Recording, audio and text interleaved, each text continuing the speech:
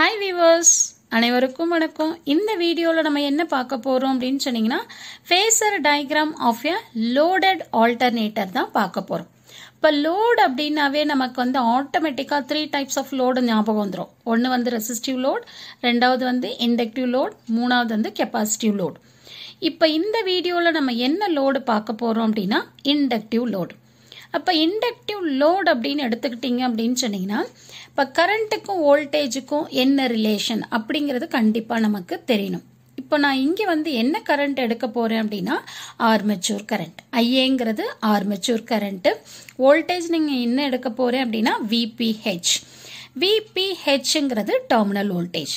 அப்ப இது ரெண்டுத்துக்கும் என்ன ரிலேஷன் அப்படின்னு சொன்னீங்கன்னா current, that is armature current, lags behind the voltage by an angle pi. பைங்கிறது phase angle or otherwise phase difference னு நம்ம சொல்லுவோம். சரியா? சரி. அடுத்து வந்து பாத்தீங்கன்னா இந்த phasor diagramல நம்ம என்னென்ன terms யூஸ் பண்ணுவோம் அப்படின்னு சொன்னீங்கன்னா EPH. EPH னா என்ன அப்படின்னா induced EMF per phase. அடுத்து வந்து நம்ம என்ன யூஸ் பண்ணுவோம் அப்படின்னா IARA. ஸோ ஐஏங்கிறது உங்களுக்கு நல்லா தெரியும் ஆர்மேச்சர் கரண்ட்னு சொல்லிட்டு. அப்போ IARAங்கிறது என்ன அப்படின்னு சொன்னீங்கன்னா armature resistive drop. Then next வந்து பார்த்தீங்கன்னா IA இன்டு XS. ஸோ இங்கே XSங்கிறது என்ன அப்படின்னா சிங்க்ரனஸ் ரியாக்டன்ஸ். அப்போ IA இன்டு XSங்கிறது என்ன அப்படின்னு சொன்னீங்கன்னா this is reactance drop, that is armature reactance drop. The next last one நமக்கு என்ன தெரியணும் அப்படின்னா IA into ZS. இப்போ இந்த IA into RA plus IA into XS இது ரெண்டுத்தையும் நம்ம ஆட் பண்ணோம் அப்படின்னா we will get the impedance ZS. அப்போ ZSங்கிறது synchronous impedance. ஸோ இந்த டேர்ம்ஸை தான் நம்ம என்ன பண்ண போகிறோம் அப்படின்னா இந்த phasor diagram வரைகிறப்ப நம்ம யூஸ் பண்ண போகிறோம். ஓகே, இப்போ நம்ம phasor diagramமை எப்படி போடணும் அப்படிங்கிற பார்க்கலாமா? சரி, வாங்க ஒன் பை ஒன்னாக பார்க்கலாம்.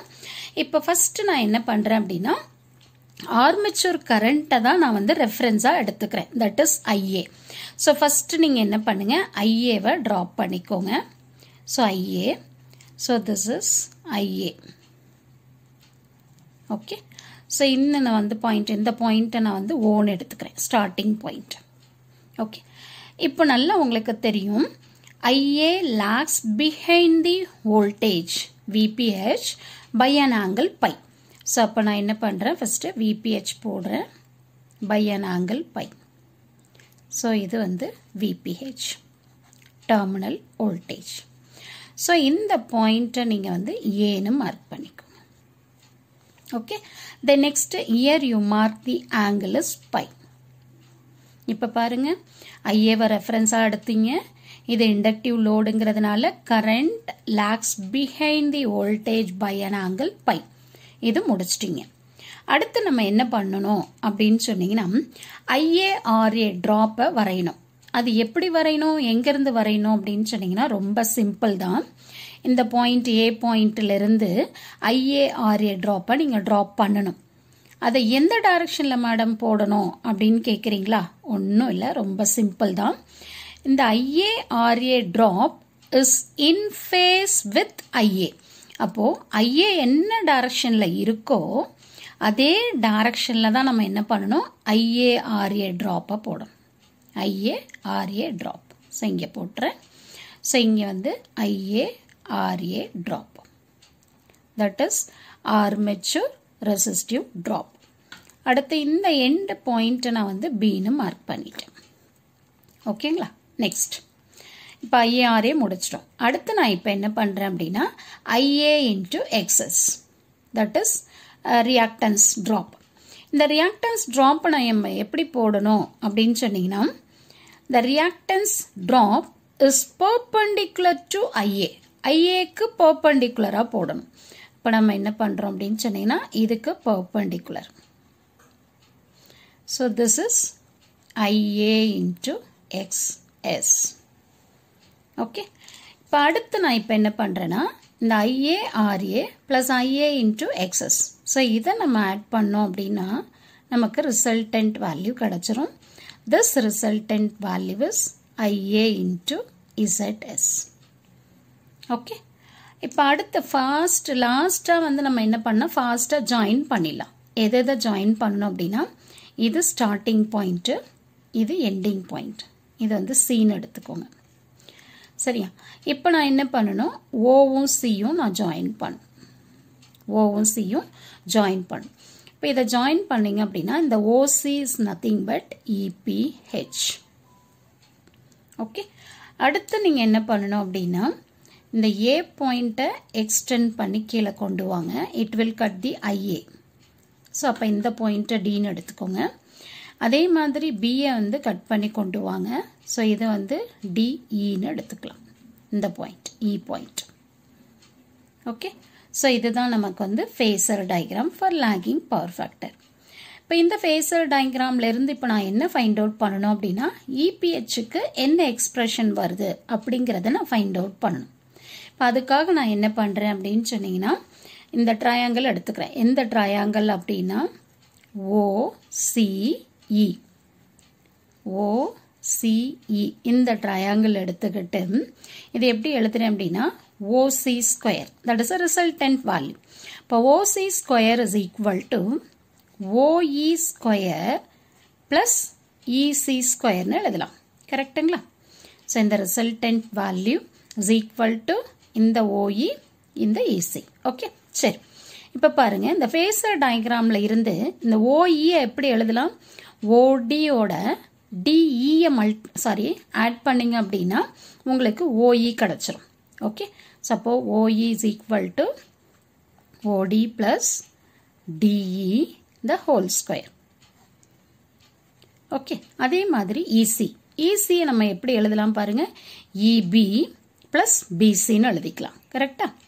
அப்போ EB plus BC the whole square. Okay, இப்போ அடுத்து வந்து பார்த்தீங்க அப்படின்னா இந்த வேல்யூஸை நம்ம சப்ஸ்டியூட் பண்ணணும். அதுக்கு முன்னாடி நான் இப்போ என்ன பண்ணுறேன்னா, இந்த ட்ரையாங்கிளை மட்டும் நான் எடுத்துக்கிறேன். பாருங்க, ஸோ இதை மட்டும் நான் எடுத்துக்கிறேன். இங்கே ரிசல்டன்ட் வேல்யூ VPH இருக்கு. ஸோ இங்கே வந்து ஆங்கிள் பையன் இருக்கு. ஓகே, ஸோ இப்போ இந்த பாயிண்ட் வந்து O, this point is D, this is A.